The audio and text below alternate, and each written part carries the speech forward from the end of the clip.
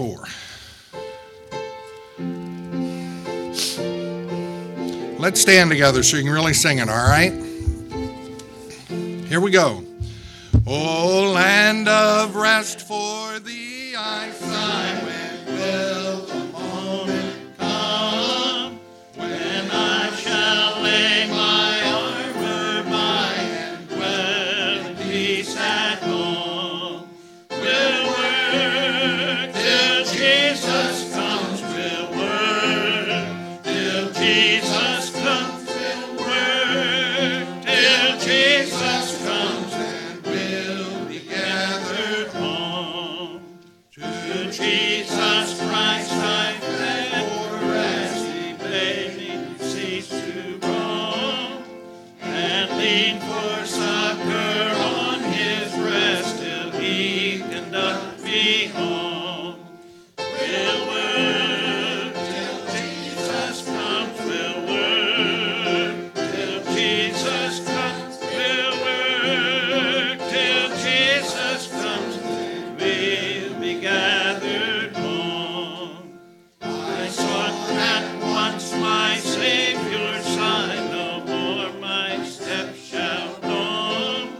With him I'll brave death's chilling tide and reach my heavenly home. We'll work till Jesus comes, we'll work till Jesus comes, we'll work till Jesus comes, and we'll be gathered home.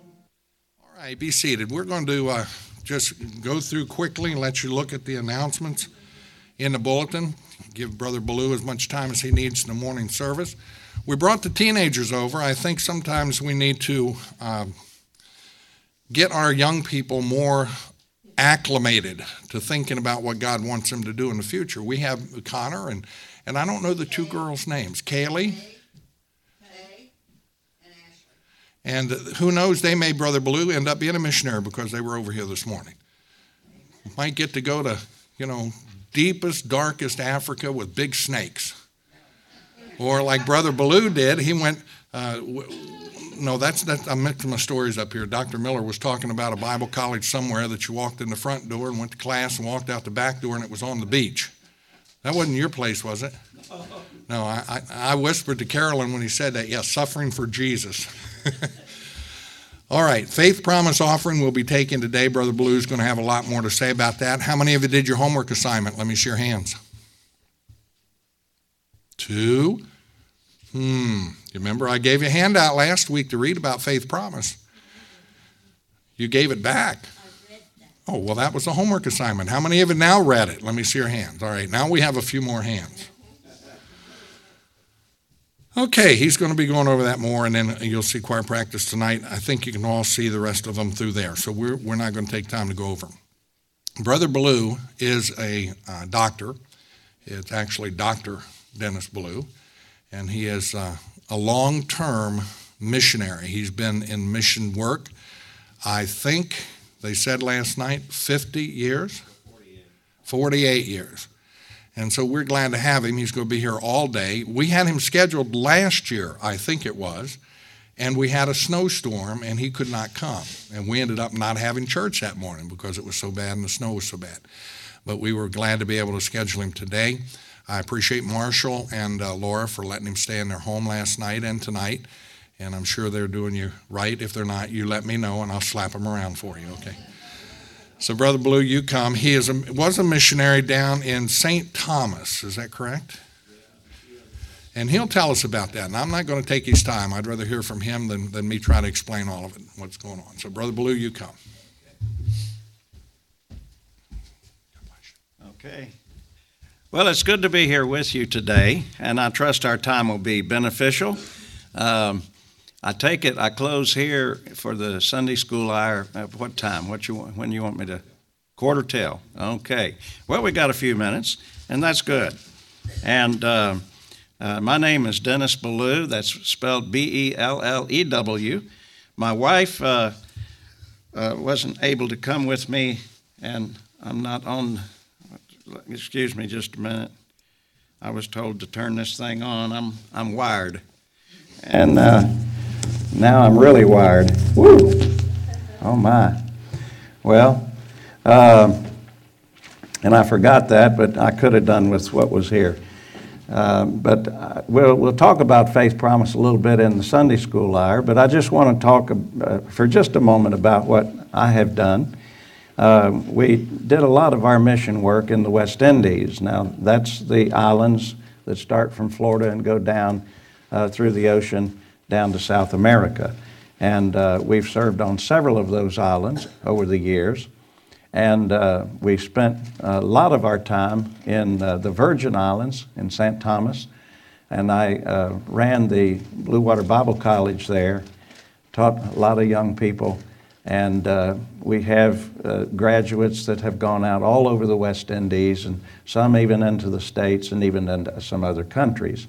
So we thank the Lord for that. But I've also served in some other places. We've been over in Asia, helping over there in more recent times. And we were in Singapore and Malaysia, serving in those countries. And then we also served in New York City, which is a foreign mission field, really. If you go up there, you'll understand what I mean. You know, the mix of people that are in the place. And we were up there for 5 years, and we were working with Dr. Miller up there at International Bible College, as well as in the church ministries. So we've been in and around a lot of different places. I've also done some mission work in Australia.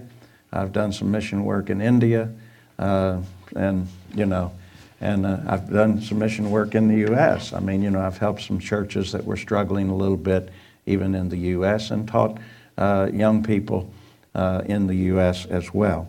And so God's been good, and as long as we're healthy and well, we're going to try our best to do that and continue to do that. We've been married 51 years. We've been serving the Lord for 48 with BIMI, and before that time I served the Lord in various ways through the local church. We had a daughter, it'd be 2 weeks Thursday, had a stroke in her mid-40s, and my wife has really been trying to help her and the children and the husband. And so you pray for Melinda Wilson. Melinda Wilson. Put that on your prayer sheet. Do pray that she'll have if at all possible, complete recovery from this stroke. She has a blocked cardiac artery on the left side of her neck going up, and it caused a stroke in the back of her head and affected her vision. Some of that has come back. It affected her right side of her, the use of her hand and arm and her leg and such, but she has that pretty much back, and she was having trouble talking and thinking, and she got most of that back. But she's not like the old Melinda, okay? So pray that she will get some more recovery in these days. They say the first 90 days are very critical, and so you pray with us about that. I appreciate it very much. Now, my wife and I, because we're really in the retirement years, we do more assistance and relief. And, a missionary needs to get away, and if we're available, have our schedule open, we'll go and help. We even went to Alaska and helped a mission work up there a couple years ago. Now, that was an experience after working in the Caribbean and in hot countries. That was a real experience. In fact, if you had to go outside, just getting ready to go outside. I was getting ready one day, and I was going to go outside, and I sat down, and my wife said, "What's wrong?" I said, "I think I need a nap." Just to catch myself. I mean, the work you have to go through to get covered up, because you got to cover everything. You don't want any of your flesh exposed once you go out the door. And so you got this this space suit on, parka, and oh man, it's something else. And instead of riding in a car, you ride on a snowmobile, and so it's a different way of life. But anyway, the Lord's been good, and we've enjoyed, serving Him all these years. My wife would have enjoyed being up here with you, but she's really busy right now with the daughter, and couldn't make it. Sometimes when I go on a little short trip, she doesn't go because, we've got some grandkids, and you always want to spend a little time with the grandkids. And last year we were out of the country more than we were in the country. I made many trips, and I was in Haiti and Trinidad and then Tobago, and then I was up in Delaware, up here last winter in February, and then I was down in the West Indies again, and last summer we were in Aruba, helping a church there that the missionary pastor left and wasn't coming back, and they're still struggling a little bit, but we're hoping they can get somebody that will be there on a more permanent basis. But right now it's people that are kind of filling in and trying to help them. It was really constant right up to Thanksgiving, and then we kind of had a little break, and then we got busy again. So we thank the Lord for that. Now, I would like to talk about the faith promise. And really, we do everything by faith. We just don't realize we do it. When you get in your car and you take your key out and you put it in the ignition, you're trusting that when you turn the key, the car is going to start and you can go down the road. You turn the lights on at night and you're driving, and you're really living by faith because the lights only expose about 200 feet. But by the time you get that 200 feet, it exposes 200 more feet, and so forth. And, I think that we can do missions by faith as well. We expect the missionary to live by faith, but I think it's good for all Christians to live by faith and trust God to work in their lives and use them for the glory of God. And a passage of Scripture I feel that really opens itself up to this is found in 2 Corinthians chapter 8. And I would like to read, the first 9 verses, and then we'll talk about some of the things that took place that is in this passage of Scripture. 2 Corinthians chapter 8, we'll read verses 1 to 9. So if you have your Bibles there, open them to that passage. And I'm going to read these verses. Notice what it says in the Scriptures.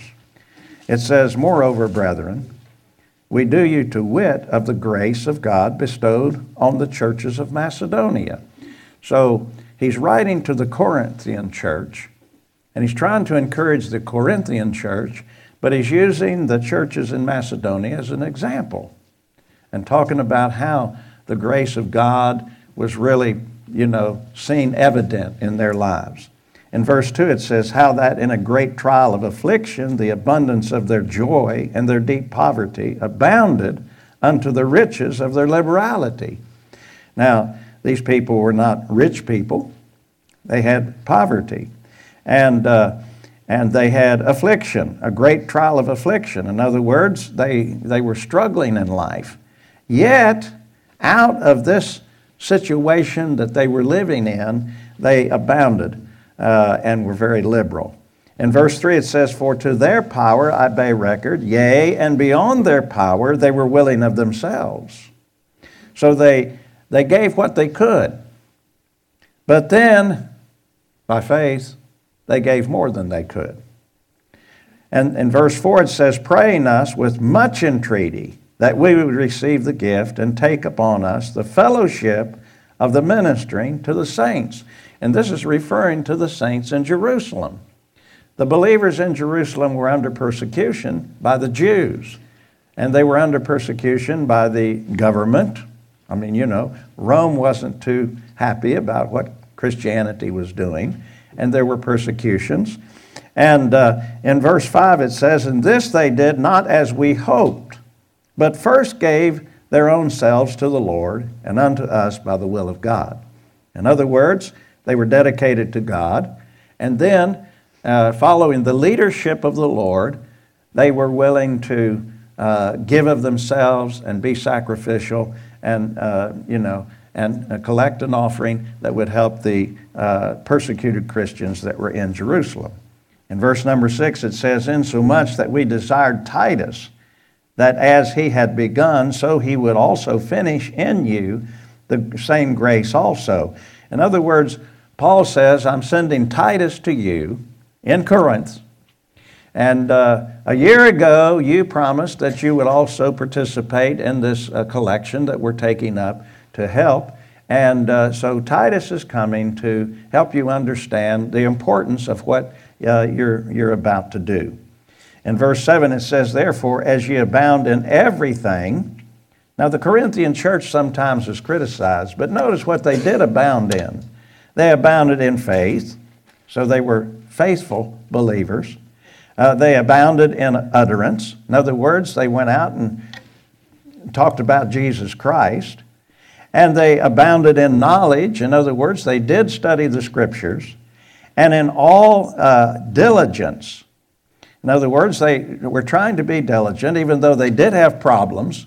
Now, I'm sure that Safe Harbor never has any problems. I mean, I'm sure that's never the case. And nobody's ever upset. And nobody, but, well, we know better than that, don't we? But they abounded in all diligence. They were trying to do their job. And in your love to us. In other words, Paul says, you've been gracious to us. And see that you abound in this grace also. The grace that he was talking about was the grace of giving. He said you need to really do your best in giving because there's others that need help.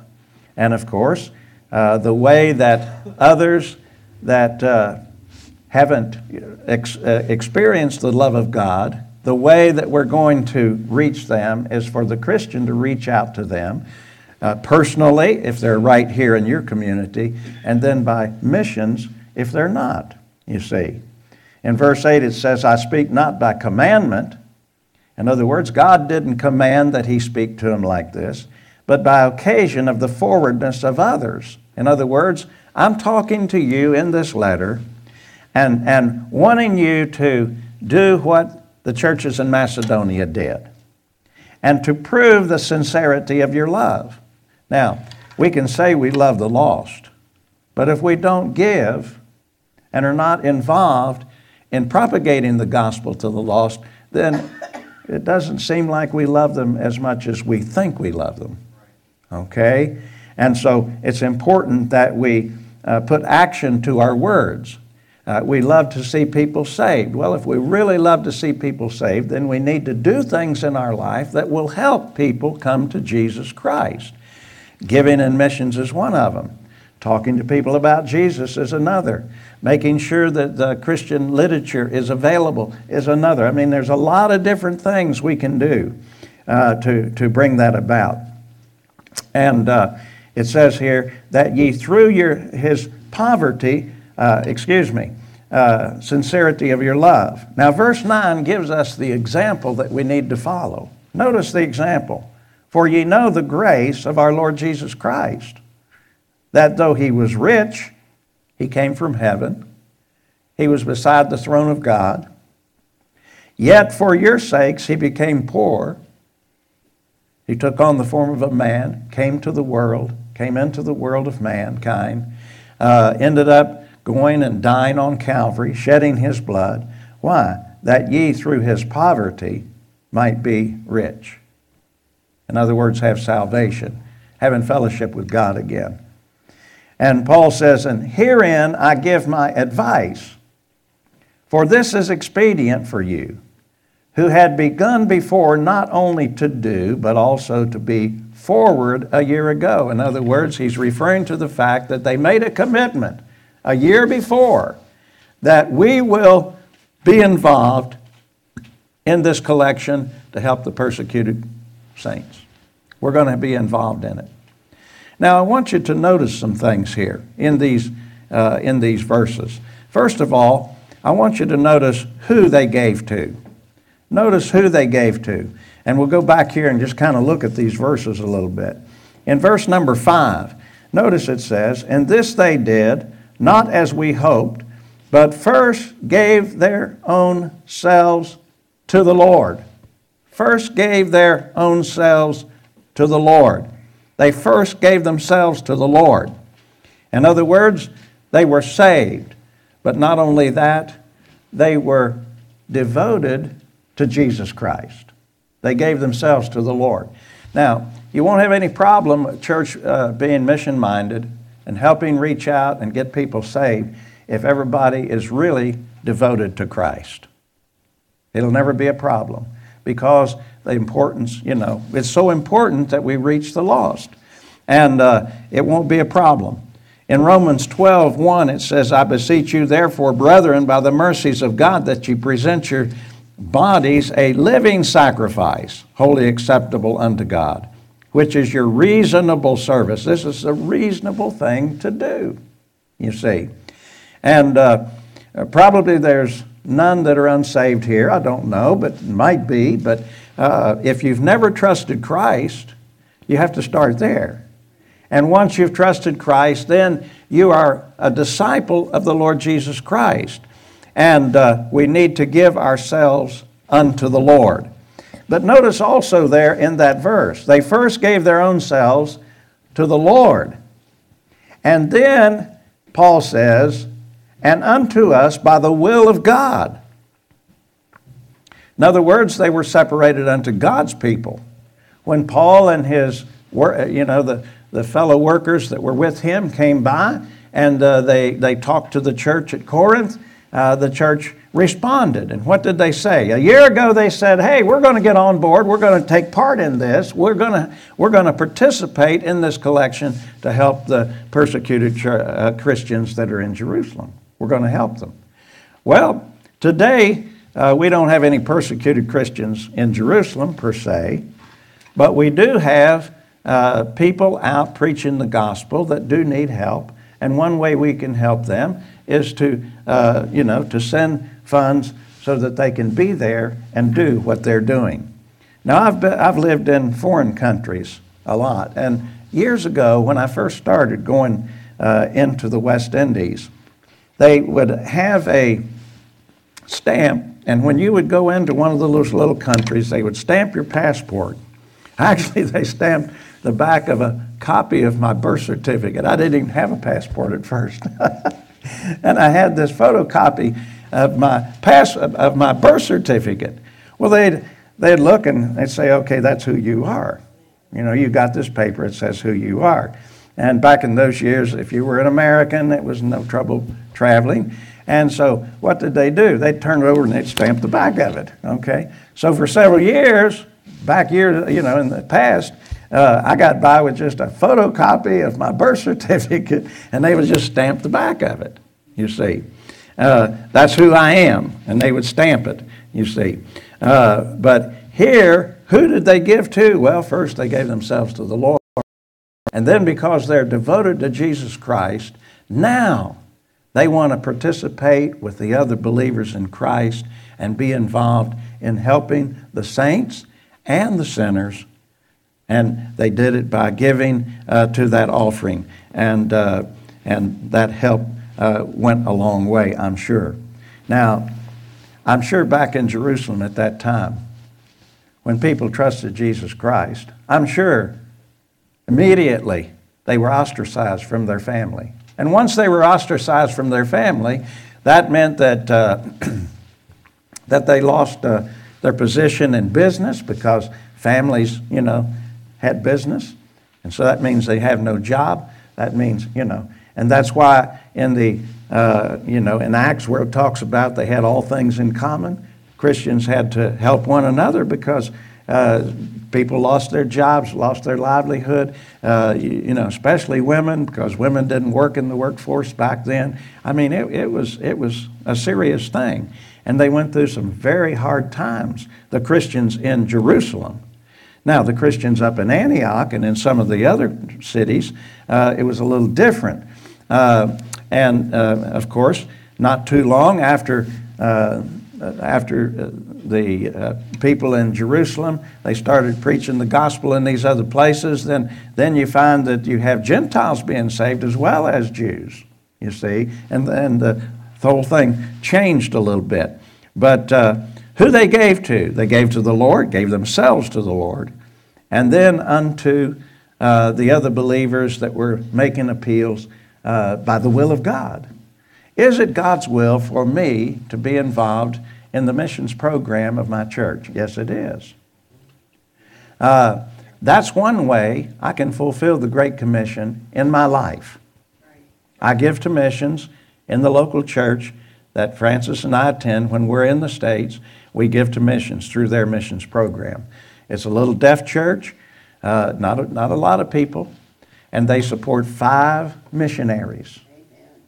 I think it's they put $300 into mission work every month, and it's just a little group of people, and they do that by faith, and they trust the Lord to bring the money in each month so that they can support their missionaries. Now, I want you to notice also in this passage of Scripture, I want you to notice what they gave. What did they give? Well, what did they give to God? They gave themselves to God. Now, it's one thing to trust in Christ and ask Him to be your Savior. But it's another thing that usually happens in a young Christian's life, not long after they've been saved, when they give themselves. In other words, once they've trusted Christ, then they commit themselves totally to God. They gave themselves. And in Romans 12:1, he beseeches them by the mercies of God that they present themselves holy and without blemish to the Lord so that they can be used in the work of the Lord. Now, you as a member of the church here, you can be involved in the ministry of this church. You can talk to people about Jesus Christ when you're not in the church building. Right. The church is the people. The building is just where you meet for your services. So the church is active when you as an individual have trusted Christ and you've committed yourself totally to the Lord. And then when the Holy Spirit prompts you to say a word to somebody, maybe a neighbor, a relative, a friend, and you maybe give them an encouraging word and talk about your faith in Jesus Christ and tell them that this has helped you in your personal life, you see. And a lot of people are looking for any help they can get today. That's right. For any help they can get. And, life's not easy. Life can be hard. And especially if you don't know Christ, you can make some, you can make some decisions, and life takes it's kind of like you start going down the wrong path, and you start hitting, the obstacles in the way, and you start falling in the pit holes, and then it gets almost where life's not enjoyable at all. You see. And sometimes that's when, if you say a word and talk about how Christ has helped you and the Holy Spirit is with you, and hey, people say, hey, they must have something I don't have. They seem to be enjoying life, even though life can be tough. They're enjoying life. And so what did they give? They gave themselves. And then they were willing of themselves to give. They were willing of themselves to give. In Romans chapter 9, Paul talks about his own people. And he says, I would be happy if I was accursed, if it would help my people know the Lord. That's what he says in Romans chapter 9. And, I don't think God wants to curse us, but if we have that desire to see other people saved, then it'll come out in our actions and in what we say. People will know that we're a Christian and know that we're wanting to be of help to them. Now, another thing I want us to notice in this passage is, why did they do what they did? Why did they do it? Well, I think we see that in the example we have in the text. In verse number 9, he says, "For ye know the grace of our Lord Jesus Christ, that though he was rich, yet for your sakes he became poor, that ye through his poverty might be rich." You see, I'm glad Jesus did what he did. I'm glad that I have salvation in Christ. I'm glad that I've been able to go and witness to people and preach the gospel and teach the Word of God for many years. I'm glad that I can do that. And I'm going to continue doing it as long as I can do it, okay? And I'm glad that I can do that. Why? Well, because I realize the importance of it. And why do I do it? Well, because of what Christ did. He gave himself. He wasn't selfish. I mean, he went to the cross. He died. He was buried. He rose again, you see. And I want you to notice Paul's reasons, because he gives them in this book. Turn to chapter 5 of 2 Corinthians. Notice one reason that Paul was doing what he was doing. In 2 Corinthians chapter 5 and verse 14, the Bible says there, "For the love of Christ constraineth us, because we thus judge that if one died for all, then we're all dead." So he says, one thing that drives me is the love of Christ. Christ loved me, and I appreciate it, and I want to show my appreciation, and I want to tell other people Christ loves you, and he died for you. And then another reason we find, notice in verse 10, same chapter, it says, "For we must all appear before the judgment seat of Christ, that every one may receive the things done in his body, according to that he hath done, whether it be good or bad." One thing that drove Paul was, hey, one of these days I have to give an account. And one of these days, whether we like it or not, all of us have to give an account, just like Paul did, a few years ago. And then the third thing that drove Paul, notice verse 11 of chapter 5. "Knowing therefore the terror of the Lord, we persuade men. But we are made manifest unto God, and I trust also are made manifest in your conscience." See, Paul's saying, one of these days, those that are not reached, what's going to happen? Well, they're going to be judged. They're going out into a Christless eternity. They're not going to be saved. They're going to end up in the lake of fire.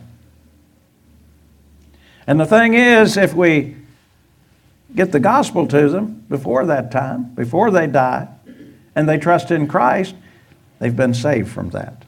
But Paul says one of the things that drives me is the judgment seat of Christ. Everybody's going to be judged.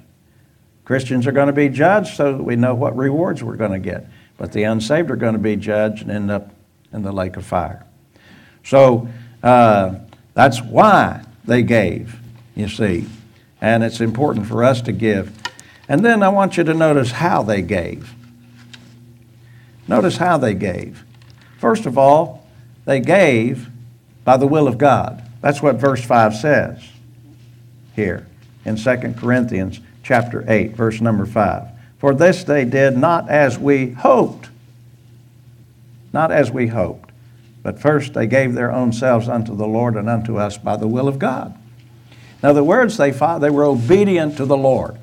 If we could get the Christians in the Christian churches in America to be obedient to God, we would have no financial problems in missions. None whatsoever. You understand me? It's sad that we can't. We have too much materialism in America.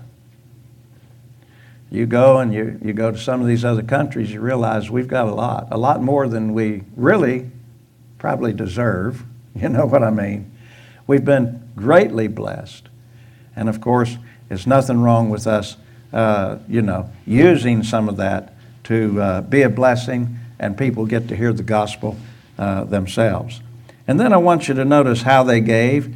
They gave liberally through their poverty. Verse number 2 says, how that in a great trial of affliction, the abundance of their joy and their deep poverty abounded.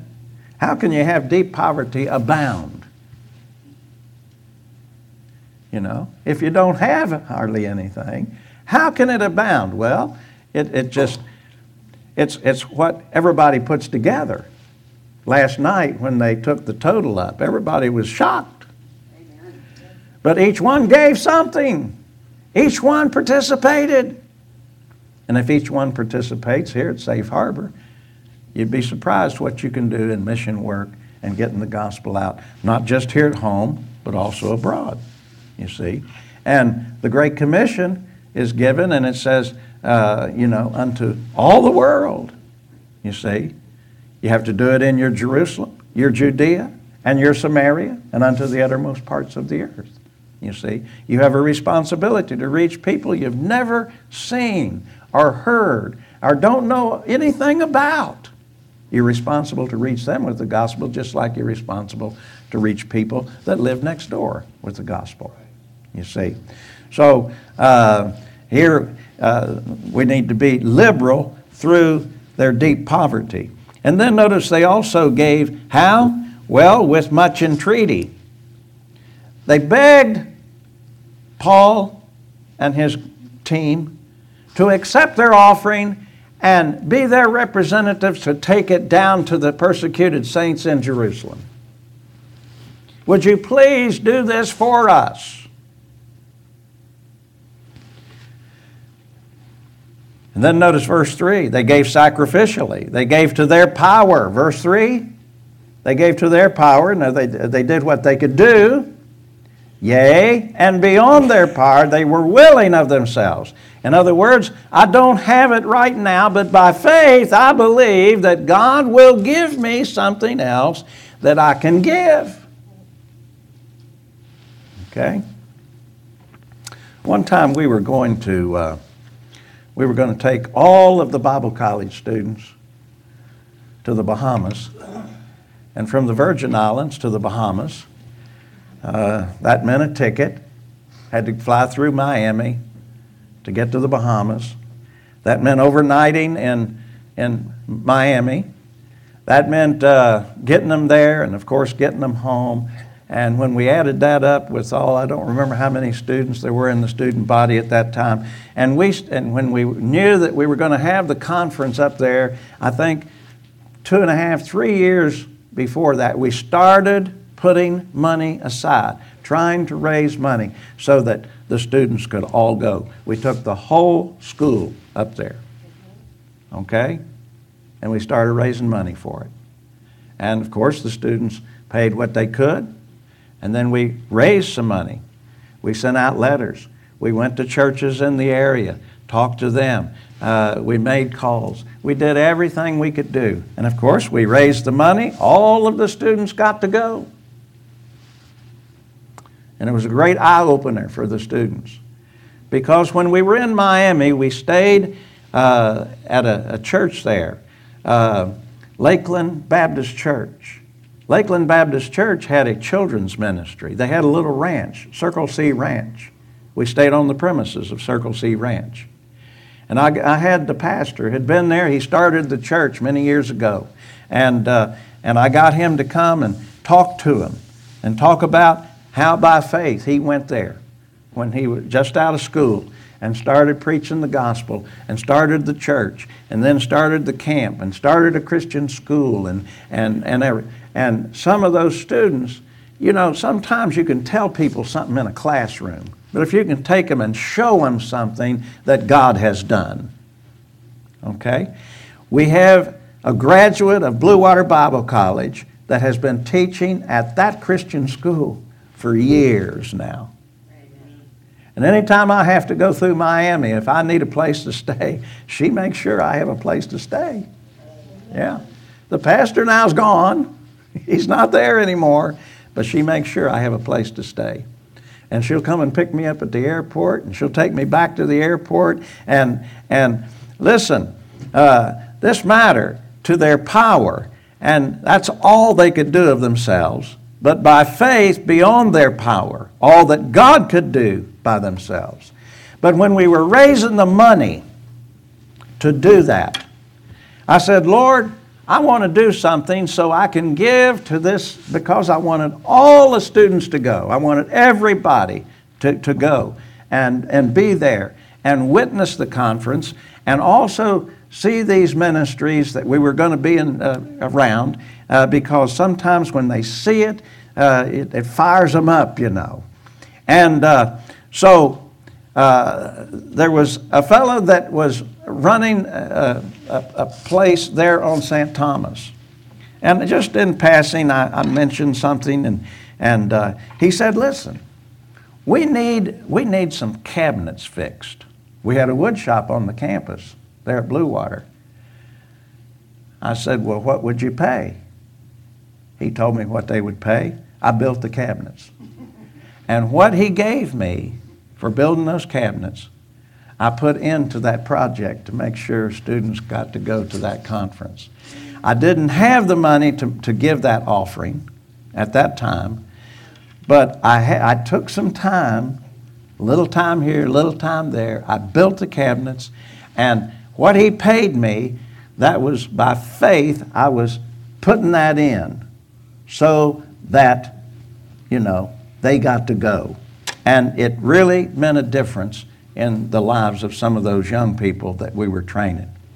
And then, so how they gave by the will of God.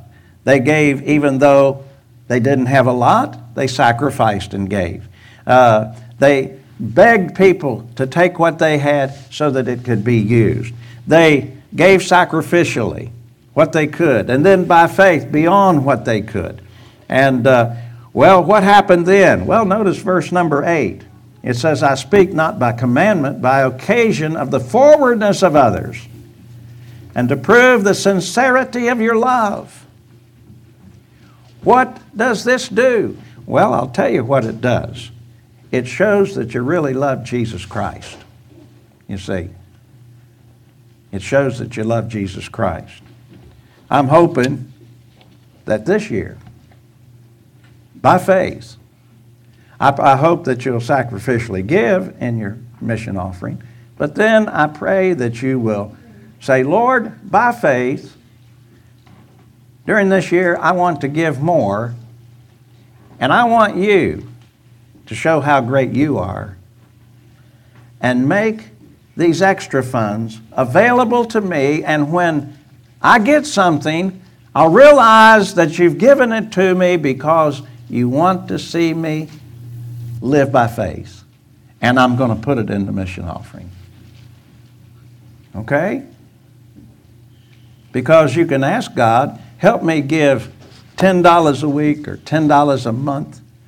This is something I think I can do in my budget. But then you can also say, God, by faith, I'm trusting you to bring money or things that I can sell or whatever it is, a way to get some revenue to put in. You see, I'll tell you how a little boy did it. According to John chapter 6, there was a little boy that wanted to hear Jesus speak. And he went. And there was a multitude of people there. And while he was there, Jesus said to his disciples, what are we going to do about these people? We got this multitude of people. Now, how many is a multitude? Well, it'd be a lot more than what we got here today. It would be a crowd. According to the scriptures, it was 5,000 men, plus women and children, plus the disciples, plus Jesus, plus the little boy. And they said, what are we going to do to make sure these folks have something to eat? Because they didn't come prepared. They didn't bring food with them so they could eat. But the little boy had his lunch. I guess his mother wrapped up 5 little loaves and 2 fishes and gave it to him. And the little boy, to his power, he was willing to give his lunch. And Jesus prayed, took that lunch, he prayed, and then they had the people sit down, and the disciples broke the bread and broke the fish and fed all the people. Everybody got to eat. And according to the account, 12 baskets full were taken up after it was all over. In other words, they ended up with more at the end than what they started with at the beginning. We always end up with more. The more by faith we live for God, the more God blesses us, because you never outgive God. Okay? So I hope when you turn in your faith promise commitment, it's a commitment not to the church, not to the pastor. This is something you prayed about as a person. And by faith, you say, Lord, I want you to use me as a channel through which mission work and projects can be done. Amen. And I'll give it here at Safe Harbor Baptist Church. And then the church, as a body of believers, they will pray and say, Lord, how should we dispense of this money so the gospel gets out? You understand? But everybody is involved by faith. Amen. That's what it's all about. Dear Heavenly Father, bless to our hearts the Word of God today, and help each one that's making a decision today that will be for the rest of this year until this time next year. May the faith promise commitments by faith be more for next year, this coming year, than they were for this past year. And if they are, we'll rejoice and thank you. And we pray these things in Jesus' name. Amen.